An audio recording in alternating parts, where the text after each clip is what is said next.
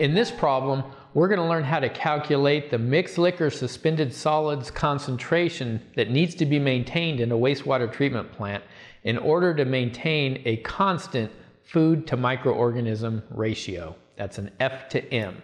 Well, let's go to the board and see how to work this problem. Well, the problem reads, an activated sludge plant generally operates well with an F to M, that's food to microorganism ratio, of 0.65 pounds of COD per day per pound of mixed liquor volatile suspended solids. Given the following information, show a determination of the concentration of mixed liquor suspended solids that should be maintained. So here we're given a bunch of information and we need to calculate what concentration of mixed liquor suspended solids should be maintained under these conditions. Well, since they've already written all of the plant flows and concentrations and volumes for us, I'm not going to do that as we typically do with our known and unknown information. It's already done here for us. So we're going to determine our concentration of mixed liquor suspended solids by using our F to M formula, or our food to microorganism ratio formula. And that formula states the F to M is equal to the primary effluent COD or BOD pounds per day, so that's chemical oxygen demand or biochemical oxygen demand pounds per day, divided by the pounds of mixed liquor volatile suspended solids in the aeration basin. So in this case, since they gave us the chemical oxygen demand, we'll use that. Had they given us the biochemical oxygen demand, and if that's what they wanted us to calculate our F to M using, we would have used that as well. But here, we're looking at our COD numbers.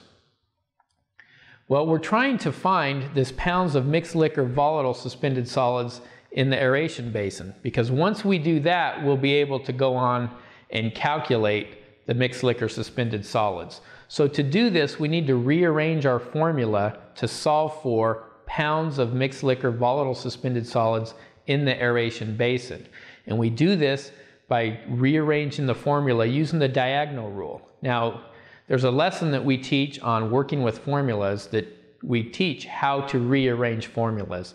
And here we have what we call the diagonal rule. So we're basically going to take our food to microorganism ratio and move it to the bottom, and then take our pounds of mixed liquor volatile suspended solids and move it to the top of the other side. If you don't understand that, go to our website and check out our lesson on working with formulas, and it'll explain how to rearrange this formula. So we're going to rewrite our F to M formula like this.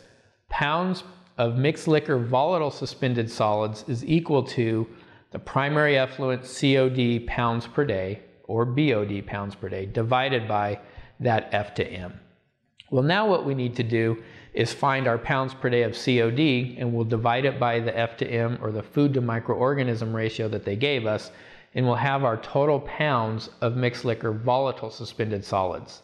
And then we can use the relationship between volatile versus non-volatile, which is given to us as 70% to complete the problem.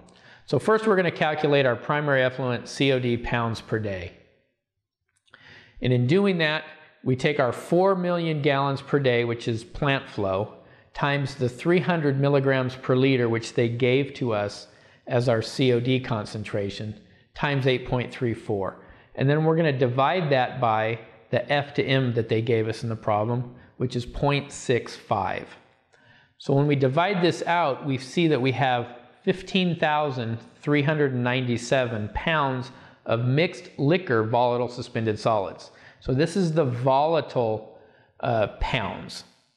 Well, in order to get to the non-volatile, we use the 70% volatility. And we're going to divide our pounds of volatile suspended solids by that percent that's volatile to get the total mixed liquor suspended solids. So we're going to take the 15,397 and divide it by that 70%, but in its decimal form, 0.70. So when we divide the 15,397 by 0.7, we come up with 21,996 pounds of mixed liquor suspended solids.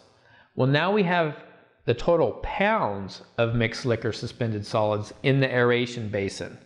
Well, now we need to use that aeration basin volume with these pounds to calculate the concentration. So we're going to rearrange our pounds formula, and again, in that working with formulas, we show how to rearrange the pounds formula to solve for milligrams per liter, which is the concentration. We'll rearrange in our pounds formula. We take our 21,996 pounds and divide it by the volume of the aeration basin, which is 1.25 million gallons, and divide it by 8.34. And when we do that, we find that we need 2,110 milligrams per liter in the aeration basin. And that, my friend, is how this problem is solved.